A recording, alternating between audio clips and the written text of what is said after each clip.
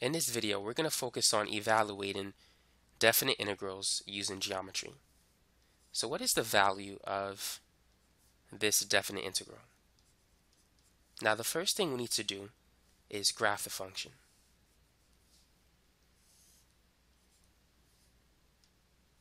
So y is equal to 8. Basically, that's a horizontal line at 8. And we're interested in the interval from 1 to 4.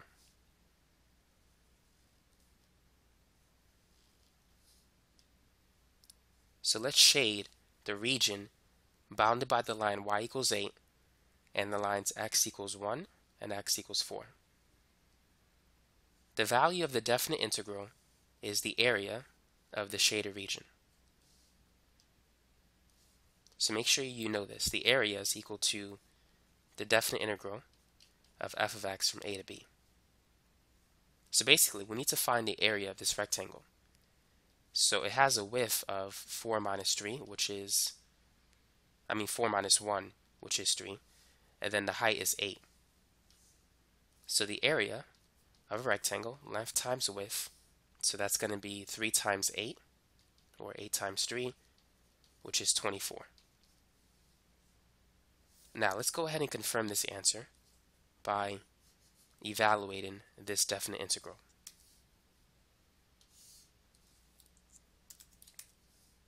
So the antiderivative of 8 is 8x, evaluated from 1 to 4. So it's going to be 8 times 4 minus 8 times 1. 8 times 4 is 32. 8 times 1 is 8. 32 minus 8 is 24. So as you can see, we get the same answer. Now let's try another example. Go ahead and use geometry to evaluate this definite integral. So let's begin by graphing 2x from 0 to 2. So basically, it's a straight line with a slope of 2. So let's say this is 0 and this is 4. Now when x is 4, y, which is equal to 2x, that's going to have a y value of 8. So we need to determine the area of the shaded region. So basically, we need to determine the area of a right triangle. So we have a base of 4 and a height of 8. The area of a right triangle is 1/2 base times height. So the base is 4, height is 8. Half of 4 is 2. 2 times 8 is 16. So the area of the shaded region is 16 square units. Now let's go ahead and evaluate the definite integral. Let's see if we're going to get the same answer. So the antiderivative of x is x squared divided by 2. And let's evaluate it from 0 to 4. So 2 divided by 2 is 1, so that cancels. And then if we plug in the upper limit first, it's going to be 4 squared. And then for the lower limit, minus 0 squared. 4 squared is 16. 16 minus 0 is 16. And so as you can see, the answer is indeed the same. Now let's move on to number 3. Use geometry to evaluate this integral, and then confirm your answer by evaluating the definite integral. So we can see that in this example, y is equal to 3x plus 2. So let's begin by graphing 3x plus 2. So this is in slope-intercept form. Y is equal to mx plus b. And b, the y-intercept, is 2. So the graph is going to start at 2, and it's going to have a slope of 3. So it's going to go up at an increasing rate. However, we want the y values when x is 1 and 5.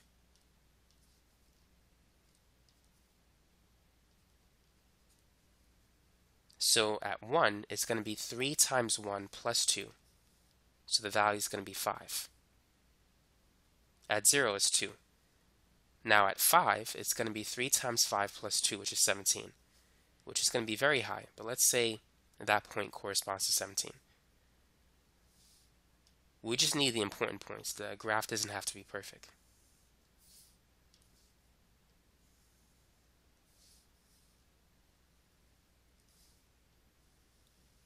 So we need to find the area of the shaded region. So how can we do that? When you see a composite shape like this, you need to break it down into its fundamental shapes. So we could break it down into a rectangle and a triangle. Now what we need to do is determine the dimensions of each figure. So for the rectangle, 5 minus 1 is 4. So it has a width of 4. And we can see that it's 5 units high. This is 0. To the rectangle, it's 4 by 5. 4 times 5 is 20. That's the area of the rectangle. Now for the triangle, it has a base of 4, the same as the rectangle, but the height is the difference between 17 and 5, which is 12. So 4 times 12 is 48, but half of that is 24, because for the triangle, it's half base times height. So adding these two values, 20 plus 24, this is going to equal to 44. Now let's confirm it. Let's make sure we did everything correctly. So the antiderivative of 3x plus 2 is going to be 3x squared divided by 2 plus 2x, evaluated from 1 to 5. So let's plug in 5 first. So it's 3 times 5 squared over 2 plus 2 times 5, and then minus, if we plug in 1, we'll get that.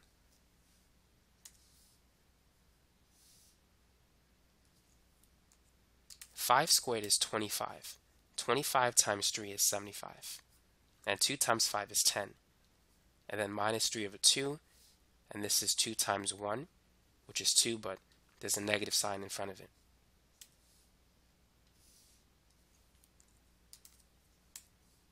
(75) minus 3 is 72. So we have 72 divided by 2. 10 minus 2 is 8.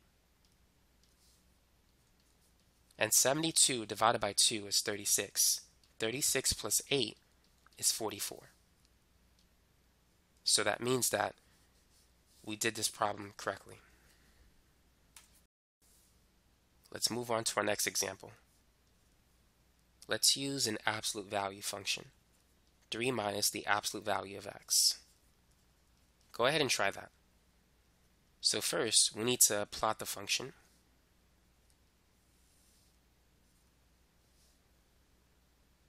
So the absolute value of x looks like this. It's a V shape and it opens upward. Now the absolute value for negative x,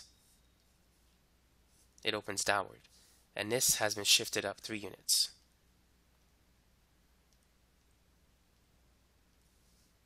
So we're going to start at 3, and then it's going to look like this.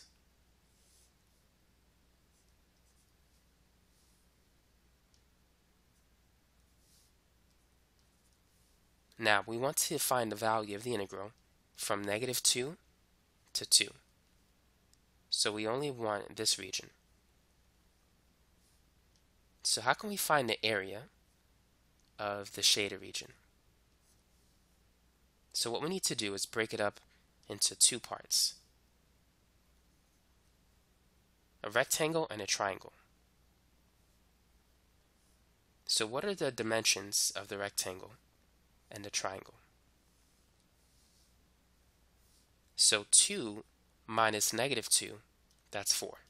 So the base of the rectangle and the triangle is 4. Now what about the height of the rectangle? So what is the y value at this point? When x is 2, 3 minus 2 is 1. So the y value is 1.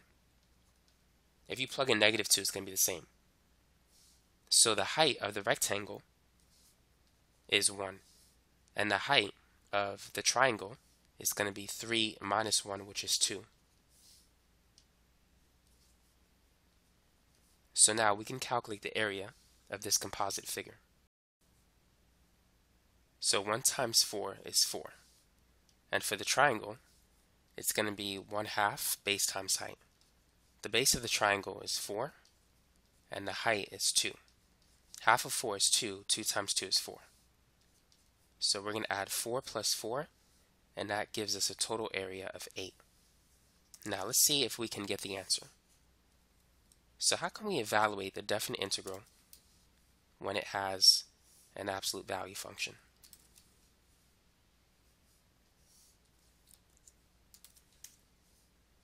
Now going back to the graph, you need to write two separate functions in order to evaluate it.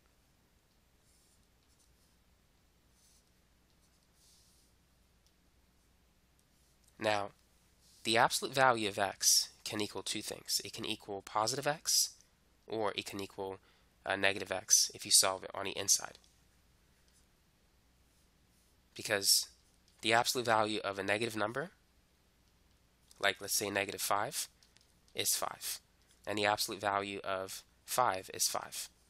So let's say if the absolute value of x is 8, that means that x can equal 8 or negative 8. They will both give you an output of 8. So there's two parts to this graph, the left side and the right side.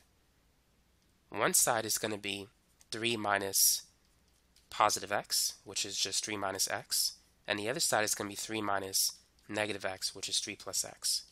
So you need to replace this expression with x and negative x. Now 3 plus x, that has a positive slope.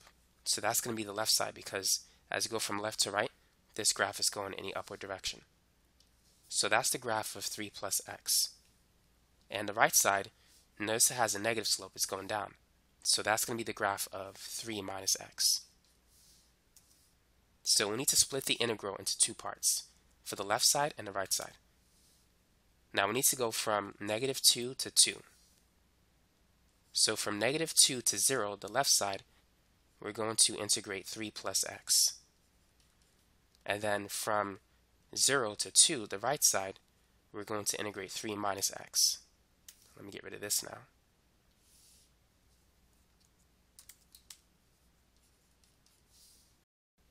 The antiderivative of 3 is 3x, and the antiderivative of x is x squared divided by 2, evaluated from negative 2 to 0. And so we're going to have 3x again, but this time negative x squared over 2, evaluated from 0 to 2. So first let's plug in 0. 3 times 0 plus 0 squared over 2, all of that is going to be 0. And then let's plug in negative 2.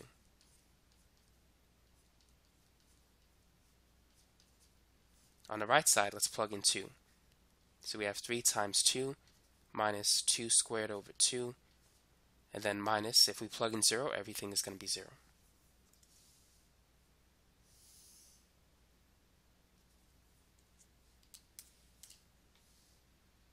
So 3 times negative 2 is negative 6, plus there's a negative sign in front, so that's positive 6. Negative 2 squared is 4, times 2, that's 2. And then with this negative sign, that's going to be negative 2. And then we have 3 times 2, which is 6. And then negative 2 squared over 2, that's going to be minus 2. So 6 plus 6 is 12. Negative 2 minus 2 is 4. 12 minus 4 is 8. And so as you can see, we get the same answer. Let's try one last problem. Go ahead and find the value of this definite integral. Now, perhaps you've noticed that we can't integrate this using conventional techniques. At least, we can't use the techniques that we've learned so far. So we need to use geometry to get the answer. That's the only way. Now, you need to be familiar with the standard equation of a circle. X squared plus y squared is equal to r squared. And let's solve for y. So let's subtract both sides by x squared. So y squared is r squared minus x squared. And if we take the square root of both sides, we'll get this equation. But whenever you take the square root, you can have a positive answer or a negative answer. Now, when dealing with a circle, there's two parts to a circle: the top half and the bottom half. This equation at the beginning corresponds to the entire circle. The bottom part, it's below the x-axis, so that's going to be negative r squared minus x squared. The top part is going to be positive square root r squared minus x squared. Now, looking at this function, there's no negative sign in front of it, nor do we have a plus or minus sign. It's simply positive. So what we have is a semicircle from -4 to 4. So we got to find the area of the shaded region.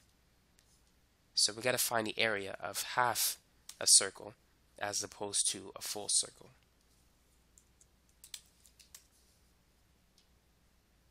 The area of a circle is pi r squared. So for a semicircle, it's going to be 1/2 pi r squared. Now we need to know what the radius of the circle is. Notice that 16 is equal to r squared. So r is going to be 4. And also you can see it here. This is 4, which means this must be 4 as well. So the area is going to be 1/2 pi times 4 squared. 4 squared is 16, half of 16 is 8. So the area is 8 pi. And so that's how you can evaluate this particular definite integral. You need to realize that this function represents the shape of a semicircle. Not the whole circle, but just the upper half. And so knowing that, you can use geometry to get the answer.